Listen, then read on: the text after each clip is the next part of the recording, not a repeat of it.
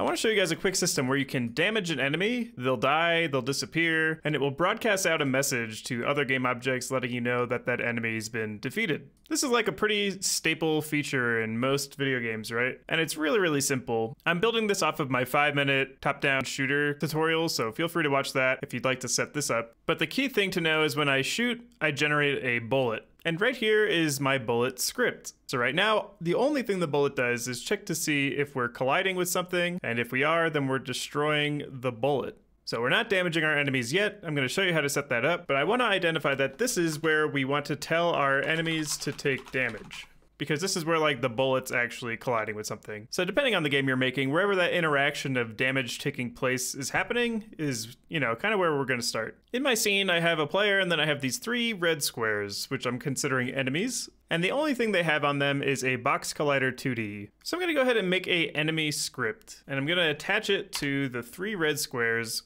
And so say in your game, you also had an enemy script. Let's go ahead and write this out from scratch and show you the essential things you're gonna need. So we know for sure if we're dealing with enemy damage, then we need some sort of health system. And so you could have like a generic health class, but I'm just gonna put everything into this enemy script here. And so the first thing we wanna do is get a reference to a health and a max health value. So I'm gonna say serialize field, which is just a tag that will show these values in the inspector. And then I'll say float health, and I'll say comma max health, and set max health defaulted to say 3. And then I want my health to always reset itself to the max health every time we start the game. So I'll make a start method, and in here I'll just say health is equal to max health. And so just like that, we have a health system for our enemies. And now if we actually want to damage it, we just need to reduce this health value. So let's make another method, and I'll say public void take damage, and this will take a float damage amount.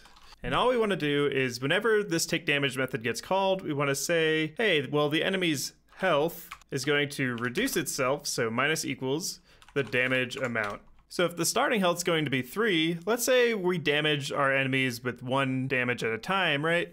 So the first hit, it'll go from 3 to 2, then 2 to 1, and then 0, right? And if it's the case where it's 0, well, then we want to broadcast that the enemy has died.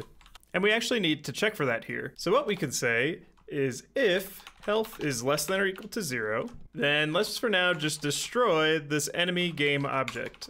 Very simple. And so right now, that's all we're gonna do. Very, very basic amount of work here. We have a working damaging enemies system. And so to actually have this work now, going back to that bullet script, right? We know we want our enemies to take damage when we collide with them. And so one way we can check for that is we know in this onCollisionEnter2D method that we're colliding with some sort of, you know, other collider in the scene. And so we can check to see if this collider has an enemy component on it. So I'm gonna say if collision.GameObject, and then we'll say .try get component.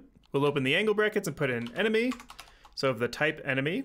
And then we wanna say out enemy, and then for a variable name, we'll say enemy component.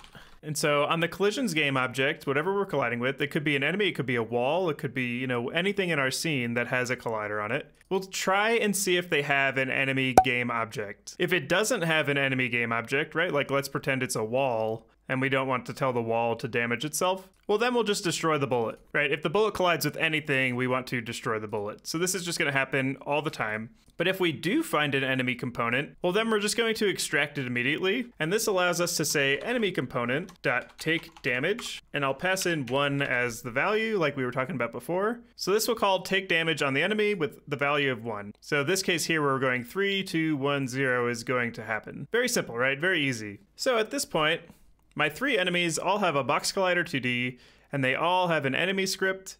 You'll see our health is set to 0 for now, which is fine, but our max health is going to be 3. And so I also added this brown wall at the top right. So at this point, I can shoot this enemy 1 time, 2 times, 3 times, and then they die and they disappear. Our bullets are still disappearing, and if I shoot the wall, our bullets still will disappear, right? And so at this point, you already have a working, functioning enemy damage system. And you could stop here if you wanted to. But let's show you one more quick thing too. You'll notice on my screen I have this text here, right?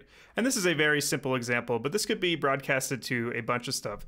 Let's say you had a bunch of systems in your game that manage how many enemies are alive in the scene. For example, we have this text here that's displaying how many are left. Maybe you have an AI manager that changes the behavior of the enemies based on how many are left or like what their health is, things like that. And maybe you have an audio manager that plays sounds when you get damaged or when an enemy dies, or you want to spawn some particle effects, things like this, right? My point is, like, there's other game objects that might care that these enemies are being killed. And so let's go ahead and broadcast a message out with an event that says, hey, this enemy has been destroyed. So going back to our enemy script, at the top of our script, above our variables, I'm going to say public static event.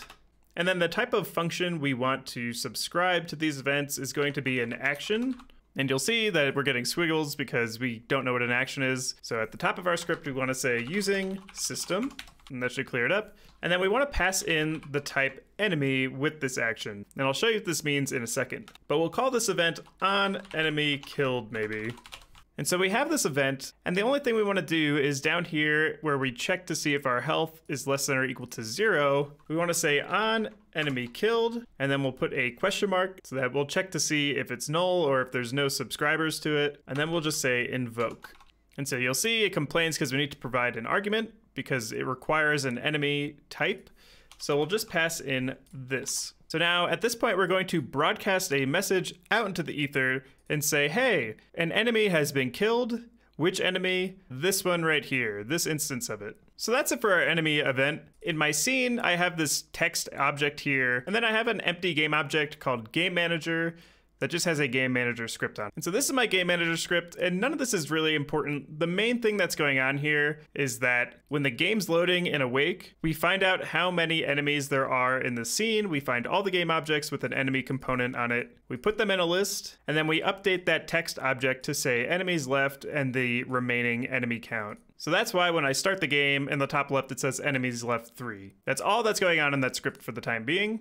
But let's go ahead and try and update this. What we want to do is create a method that's going to subscribe to this on enemy killed event. So I'm going to make a new method here, and I'm going to say void handle enemy defeated. And you'll notice this on enemy killed event requires an action of type enemy. And what this means is that we need to have a void return type, which we do, but for an argument, we want to take in a enemy argument. And so this will allow us to actually subscribe to that event. If you had a different return type and a different argument list, it would literally complain and say you can't subscribe to the event because it doesn't match up. And so all I want to do in here is say enemies.remove enemy. Right, because we're getting all enemies at the start of the game, and now we just want to remove that enemy from our list because we don't want to manage it anymore. And then we'd like to update our enemies left text. But we know that remove returns true or false, basically if it can find this enemy and actually remove them. So we only want to call update to this text object when we've successfully removed them. So we can just add a if block around this, and it's just a little bit better of a way of setting this up. So we'll only actually update the text when we successfully remove that enemy. All right, and last thing we want to do is make a on enable method and a on disable method because we now want to subscribe handle enemy defeated to that event. So to do this, what we can say is enemy period on enemy killed plus equals handle enemy defeated. And then in on disable, we want to do the same exact thing except minus equals here, not plus equals, because we want to unsubscribe for the event when this is disabled, which is just a good way to safeguard these events. And just like that, we are ready to go. So at this point, I can now shoot my enemy 3 times because they have 3 health, and we do 1 damage a hit. So 1, 2, 3. When it dies, it broadcasts out a message saying, hey, I died. Our game manager is listening to that, so it picks it up, and then we remove that enemy from our list, and we update our list count here. We can do that for these 2. And you see it's working fine. So leave a comment if you have any questions, like the video if it helped out, and make sure to subscribe for more videos coming. Thanks for watching.